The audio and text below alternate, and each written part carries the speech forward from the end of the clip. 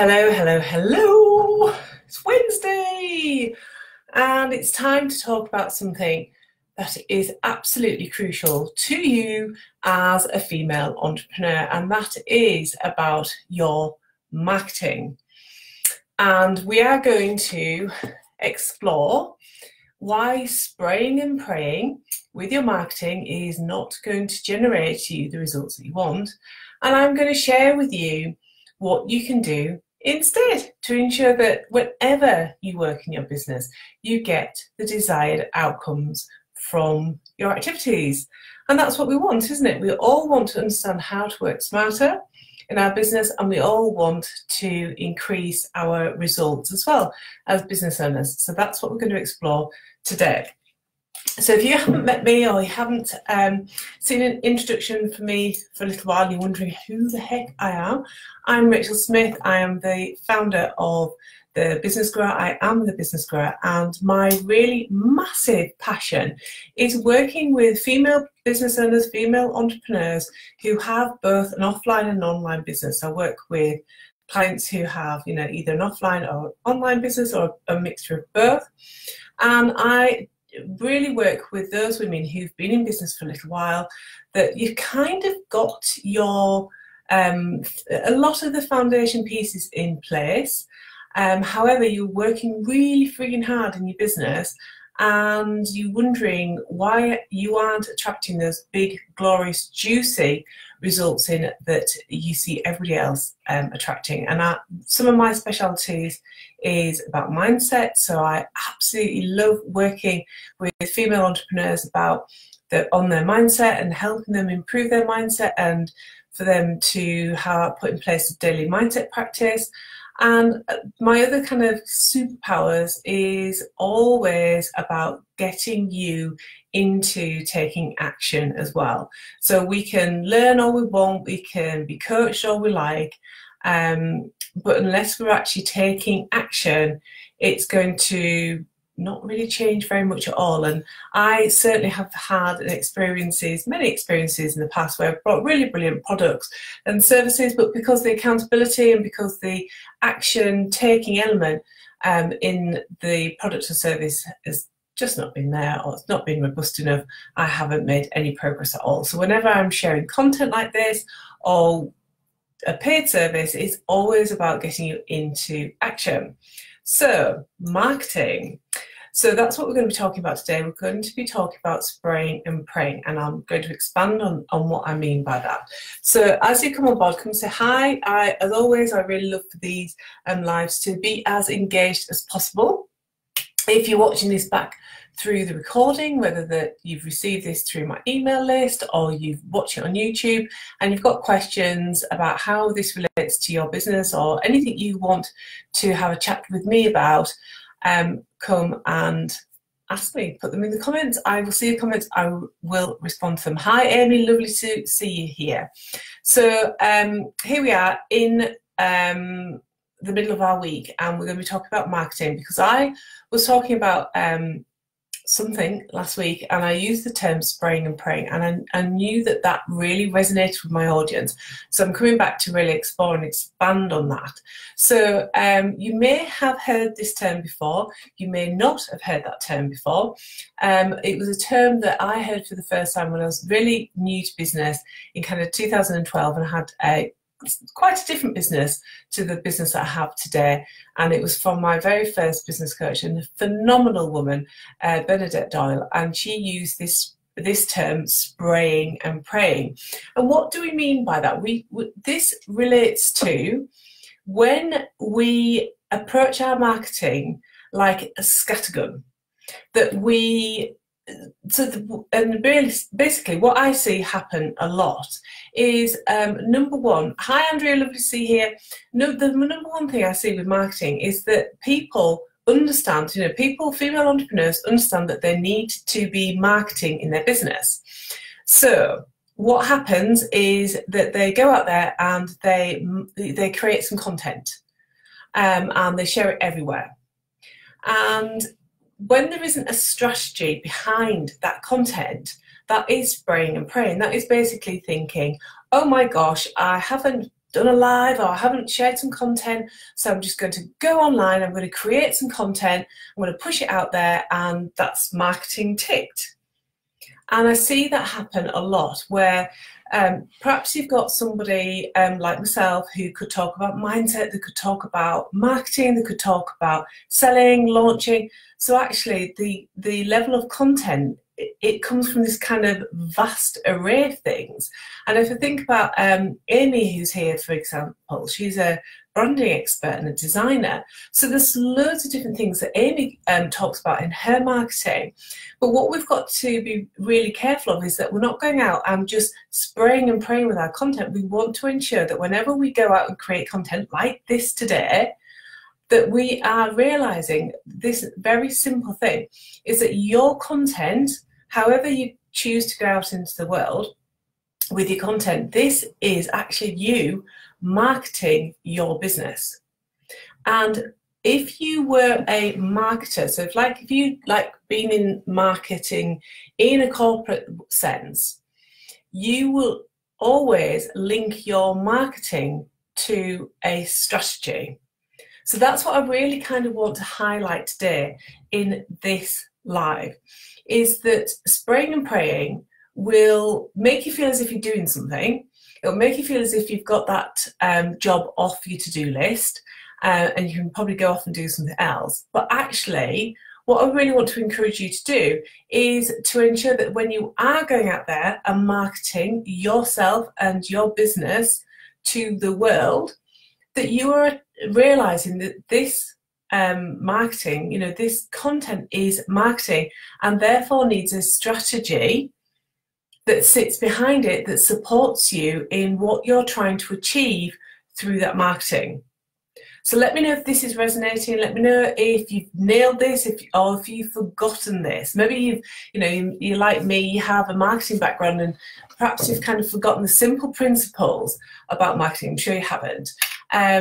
Or perhaps you've been so busy chasing, being an expert at this and being an expert at that, and all the different aspects that you can be an expert at in your business, that you've kind of overlooked this fundamental aspect that you would not have a large organisation. So if you think about some of the larger organisations in the UK who market, brilliantly, because obviously they've got a great business. If you think about John Lewis, Waitrose, Marks and Spencer's, they're not just spraying and praying, because every time they go out to market, that costs them money. It costs them somebody sat in an office actually creating that content. It costs them money to put a TV ad out there. So of course they've got a big fat strategy about what are the desired results that they want to achieve through their marketing. And that's exactly the same for us solopreneurs, is that we want to either be growing our business, or we want to be selling in our business, or maybe you want to do both of those things. And therefore you want to be using your content, going out on social media, emailing your list, whatever it is, networking, going to events, whatever it is, you want to ensure that whatever that marketing activity is that you're doing actually supports your strategy. And everybody's got a different strategy because everybody's business is different at different points in time. So that is the kind of key element to kind of stopping praying and spraying and praying.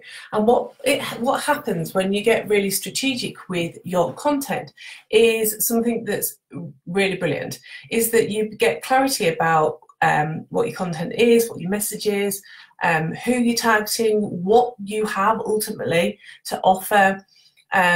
Therefore you become really consistent with your marketing, don't you? If you've got that level of clarity, you have absolutely no problem in understanding what your message is at any point in time, because you've got a plan, because you've got a strategy and a desired outcome, that you build your content around that strategy and that desired outcome. And therefore with that clarity you become consistent, and you begin to raise your profile in the online and offline world where your clients hang out, and you start to become very efficient at marketing in your business. So In a nutshell, if you are spraying and praying, it is absolutely pointless. What I want to urge you to do instead is become very clear about what your desired outcome is, create a plan with regard to what that is and how you're going to achieve it, and then create your content.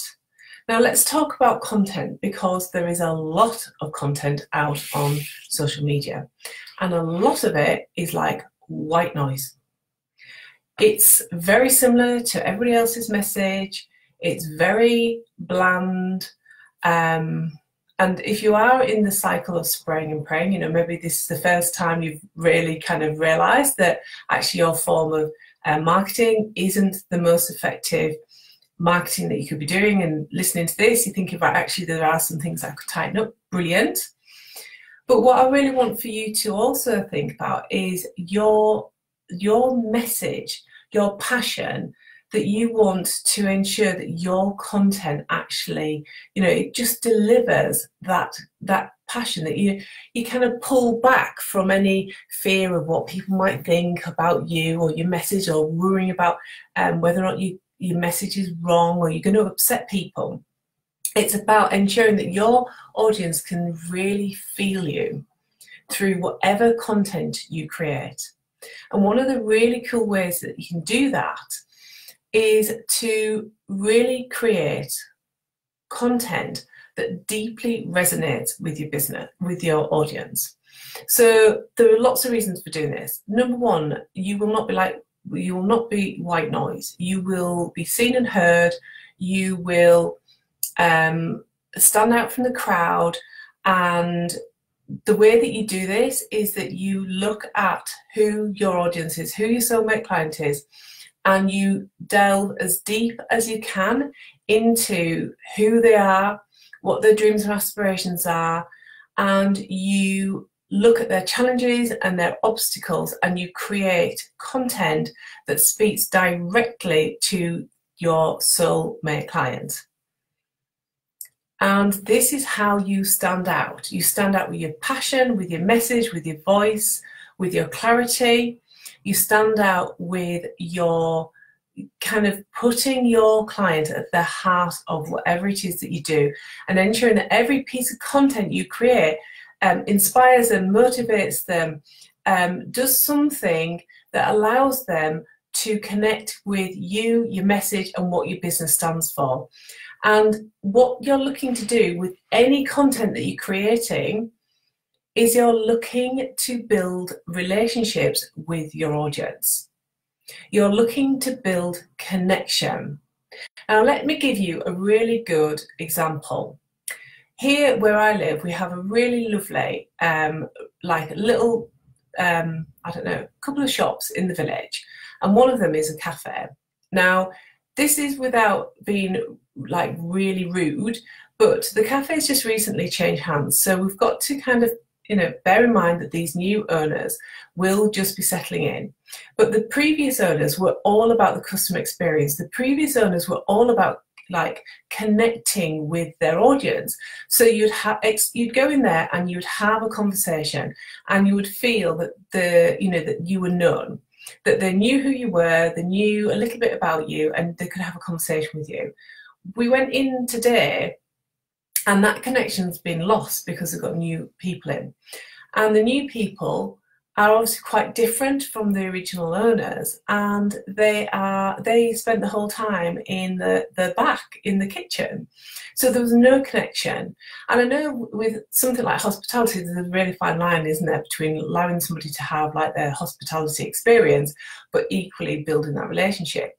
But this is a really brilliant example of how we can create content, we can be busy creating content, but if it's like white noise and it's not sticking and you haven't really hit the message completely, maybe that's because you don't really know who your soulmate client is, so you're just kind of, you know, spraying your message across many different potential audiences, but there's no real connection, is there?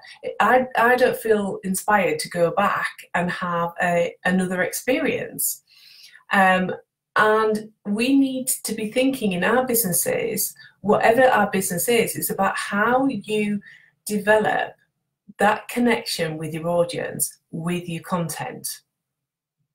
So let me know if this is making sense. Let me know if this is resonating, if you've got any questions that you want to ask at this point about what I'm sharing. And it's really about ensuring that, yeah, your content is marketing, but it's also about building relationships, isn't it? Because the reason why this is important, especially in the online business, is that the only time somebody will buy from you is when they have developed the know, like, and trust element. Once you get somebody into a trust relationship with you, they will buy from you. So you only have to think about your own buying experience to understand that that is absolutely true. It's probably very rare that you would walk down your local high street and go in to a new shop that you haven't had an experience with before, go in and buy. It's likely that you will go in a number of times before you decided that they are for you. And it's exactly the same for you in your business. It's not enough to be creating content. It doesn't matter how beautiful your content is or how pitch perfect your content is. If it's not resonating with your audience, or if it's just spraying and praying because you haven't done the work that I've just described, it's not going to touch your audience, and you may as well actually not do it. So I'm a big believer in doing it properly rather than doing it at all. If you can't be bothered to figure out who your audience is and all of the things that I've just described, and to actually sit there and work out a strategy, you are going to end up getting the same results that you're getting now. And if you're watching this, it's probably because you're actually interested in ensuring that you are marketing really efficiently and improving the results that you're getting. So spraying and praying is not the way forward with our content. I know in this day and age, we've got all this free social media, and we've got all these free design tools, and it's really tempting just to sit there with a scheduler and just schedule it all in. And you can do that, and that can work really beautifully, but if there's no kind of element where the customer can feel as if you understand them, you may as well not do this at all. So spraying and praying definitely doesn't work. What does work is recognizing and kind of realizing that your content is marketing, and any marketing needs a strategy. You need to understand what is the desired result that you want from your marketing. So I know that this is really big, and it may be the first time that you've realized the connection. Maybe you've just been really busy doing, and you've been following lots of other people's examples of how to run a business. And yes, you didn't probably create your business so you could market all the time, but that's probably what you're doing. But what I really wanted to do is just kind of highlight this with you, so that if the spraying and praying did resonate with you, you've at least got some ideas about how you can change that. And I really want to encourage you to create content. It might be controversial content, it might be vulnerable content, it could be inspirational content, but you're creating content where you are speaking to the heart of your soulmate client, and they can feel that you understand them. Now that is high quality content, isn't it, when you can do that? And some people are brilliant at doing this just in a blog post, through a live. It doesn't have to be something really complicated. It can be something that's really, really simple. So, in most things in life, keep it simple is the best way. And one of the reasons why I'm talking about this is because I understand that female entrepreneurs struggle with this. So I'm not slapping anybody around the face with this and saying you must be an expert at it. I recognise that if you haven't had past marketing experience in your business, it's a lot to get your head around.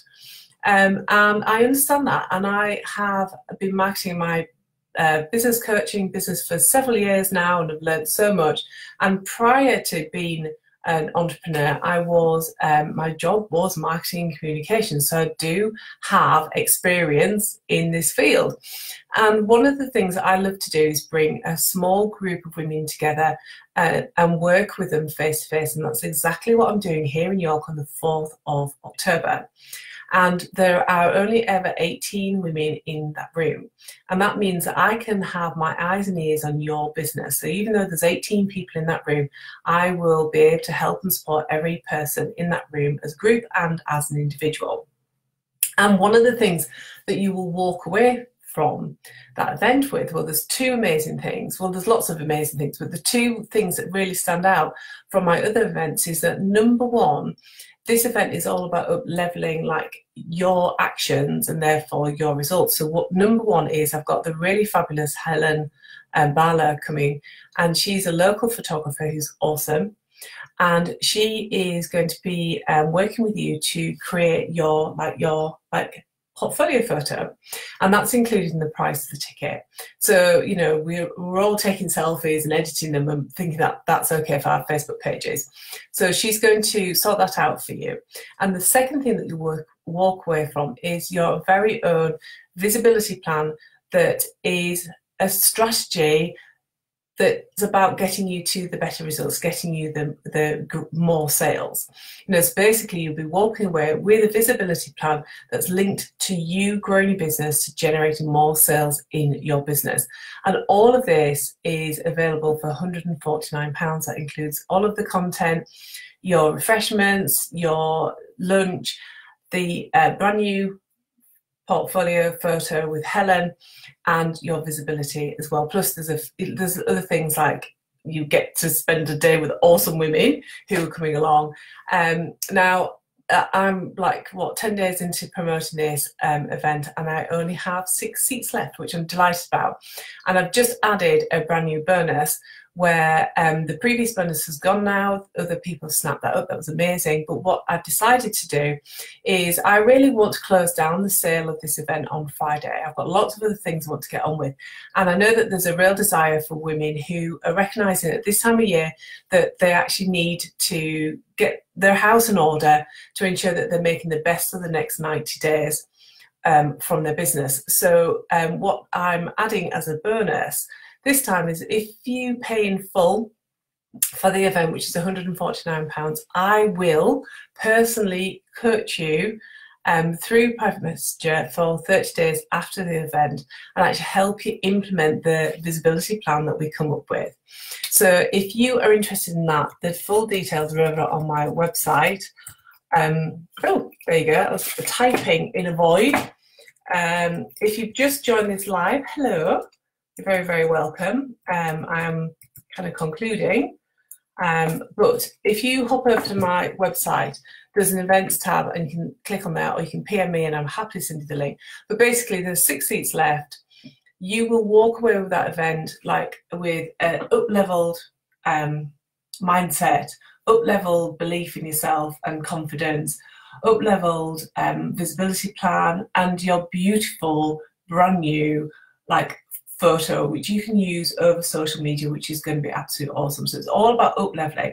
So what we've been talking today about is about reducing spraying and praying and ensuring that you're up-leveling your marketing, up-leveling your strategy, up-leveling your actions, so that actually if you are going to spend time doing content, that it's got a real strategy that sits behind it that gets you results. And that's what we're talking about. So let's have a look. Has anybody got any questions from what I shared? Yeah, so Carol says, thanks for this. I'm thinking about who my soulmate client is now. Yeah, and this is what we've got to do. We've got to, so often in business, we put ourselves as a solopreneur right in the middle of it all, and we get really caught up with, well, I don't know how to do that, and everybody's better at that, and I don't know this, and I'm scared about doing that, and I'm fearful about doing this. And we get so caught up in ourselves that we lose sight of the very person that we ought to be serving in our business, who is our soulmate client. And everything that you do, down to your content, your offers, anything like that, is all about your soulmate client, isn't it? So sometimes, although it seems really rude, the best thing you can do is put yourself to one side and really focus on your soulmate client and create content that deeply resonates with them. That, maybe, I always talk about kind of like poking the beehive with a stick. Sometimes we have to do that because our audience might be a little bit sleepy, maybe a bit resistant to doing any change, and you can really create a lot of shifts within your audience through your content. So content is really, really powerful, and that's why I felt really compelled today to jump on and just say, look, stop praying and praying, spraying and praying with your marketing. Get smart, get savvy with your marketing, with your content, and grow your awesome business. You can do this. And if you're thinking, well, I can't do this, come and work with me on the 4th of October. They're amazing events. The women who are coming, who have already signed up, are absolutely awesome. And I love running these events. This is going to be the last one of 2018. So the event link is over there on my website. Any questions before I pop off? Hi, Andrea, lovely to see you here. Got lots of local girls. Got Andrea, and but 2 Andreas who are here. Amy, you're semi-local, aren't you? Been up in beautiful Northumberland, and Jen obviously down in the Midlands as well. Right, so I'm going to jump off if there are any questions. If you're watching the recording back and you've got questions, or you've got any clarity, or you had aha moments you want to share with me, put them in the comments below. I do see them. Okay, have a really fabulous day. Bye for now.